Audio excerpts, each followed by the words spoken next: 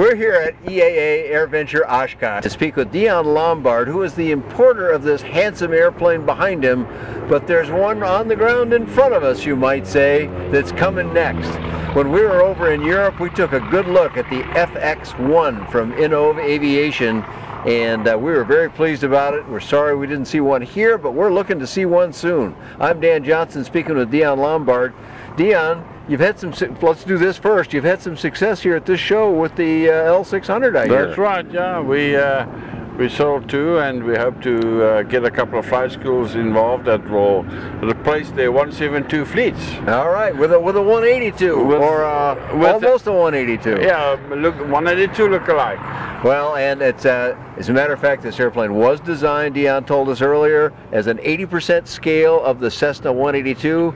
But I've flown this airplane, I'm telling you, it outflies the 182 completely. It's certainly in a sense of handling and agility. The 182 is a fine airplane, but it's a truck going down the road. This is a motorcycle going down the sky. And a lot of fun to fly. So congratulations on having a decent show with that. But now let's turn our attention to this thing that we're seeing on the ground here in front of us. We'll have some images of that, of course, but it's the FX1.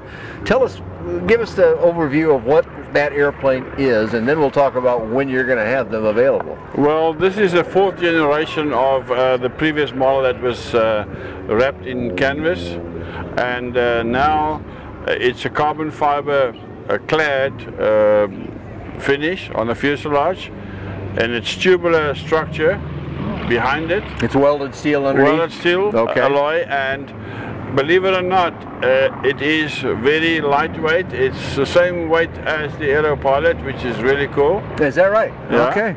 And a couple of interesting points about this is that if you look at the cabin position versus the propeller, you feel like you're sitting in a chopper. It's amazing visibility. So we call this the sports car of the sky.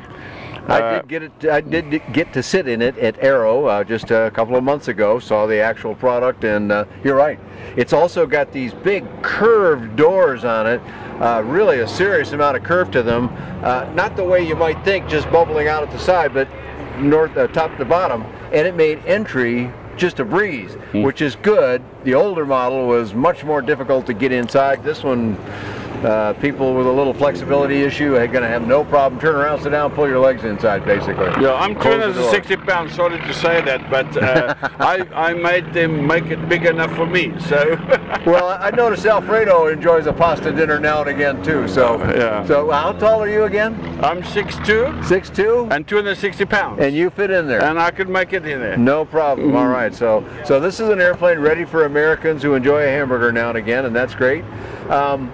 When do you think you're going to see this guy? We had hoped to see it here, but they decided to make a change with the engine, and that sort of slowed things down a little bit. Tell me more. We had our hopes up to have it in time, but I basically insisted that they move to the fuel injection engine because there's a big demand for that, and that's the modern engine now. Yeah. So with the fuel injection and you know, bring it on the market the first time, we'd like to really make an impression. So we thought it would be better to wait a little bit and have it for the next show. So it's in production, they're doing the engine testing, and unlike the carburetor engine, the fuel injection engine does run a little bit warmer, so we're working with intercoolers right now, so when it's going to come here, it's going to be 100%. All right, great stuff. Well, it's a fascinating airplane. I used to know this as the Jetbox 99, and I like that too. I flew that. Other than getting in it being a little bit of a challenge, it was a nice flying machine. But this thing here has that sort of Italian touch to it. It looks, the picture doesn't even do it justice. It's sexier looking than that when you see it live and in the carbon fiber. To Americans that are looking at this, one of the questions that I heard from a lot of people, and we don't do pricing, but you got to get them in the ballpark anyway, because you have a very attractively priced airplane in the L600, as affordable as almost anything out here. How about this one? Well, we had to add a few dollars extra for the pasta, but it's going to be about 135. 135, yeah. Okay. Well, you know, carbon fiber is not cheap stuff, especially now that Airbus and Boeing are using it in huge quantities, so these guys have got to compete with that. But but carbon fiber is challenging enough to work with, but also expensive to buy. So you get the top end product, you're going to have to pay a little more for it. The nice point is that you can remove all the cladding in about 2 hours. It's all quick fasteners. Is that and right? You can inspect the whole airframe in a very short time and put it back on. And the engine, that would be handy now, wouldn't it? That'd be cool. Yeah. I didn't know that fact about it. That's great, Deon. And the engine has a sort of like a hinge to get to the accessibility, make it easy. Like opening a canopy. Open like a canopy of a car. All right, another good idea. I love the way it's enclosed. It makes it beautiful and smooth. Of course, that means it's harder to work on than one that's just exposed out in the air. And 2 luggage doors, one on each side. Okay. And you can put your little just step slightly ladder after the main door. Yeah, put your little step ladder in there to have access to the engine. Okay, there you go. Yeah, because the engine is up a little ways on this one. So, all right. Now, have you flown the aircraft, Deon? We've flown it on the east coast of Italy, me and Pete, and you feel like you're in a chopper because it's all visibility. It's unbelievable. This is a really sporty feeling. I told him to make it Ferrari red and put a Ferrari next to it because it's really sporty. Well, it does look good in this all black finish that he had there because it shows off the carbon fiber so well. And I think carbon fiber looks pretty. I think a lot of people do. But what a lot of people don't know is carbon fiber does not get damaged by the sun. If this was fiberglass, it would be a problem. Yes, but the black carbon fiber is really cool, and young people love it. And it's endures, lasts a long time. It can take the sun. Plus, of course, it's also, we all know, it's all light and everything. But this is just cladding. Underneath is welded steel. So for those that may not be 100% sure about carbon fiber, I think that attitude is disappearing. More and more airplanes are using it.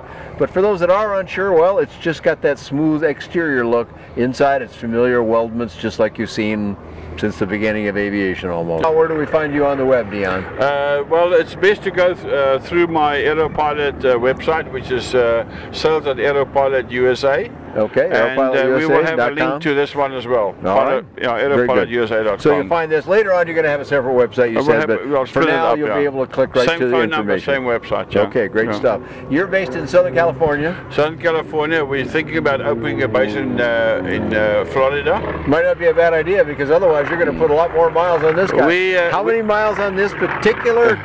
This airplane looks brand new. How many miles on this one? Well, this is the first model that arrived, and it's still flying after 50,000 nautical miles. Think about that. Looking that good, 50,000. You've gone back and forth across the country. We've done 10 trips back and forth. 10 trips. I couldn't even remember anymore. And I've flown this airplane, and this is a nice flying airplane. Even better than I expected. I thought I'd like it, that old 182 look-alike thing, but it outflies the 182, and it was a delight to fly. I'm looking forward to flying this one, and we'll do that as soon as you can get one here for us. On its way. All right, sounds great. More information about AeroPilot USA, the FX1, the L600, and lots of other aircraft in the affordable aviation space. Find that on buydanjohnson.com. Thanks for joining Deon Lombard and myself here at EAA Airventure Oshkosh.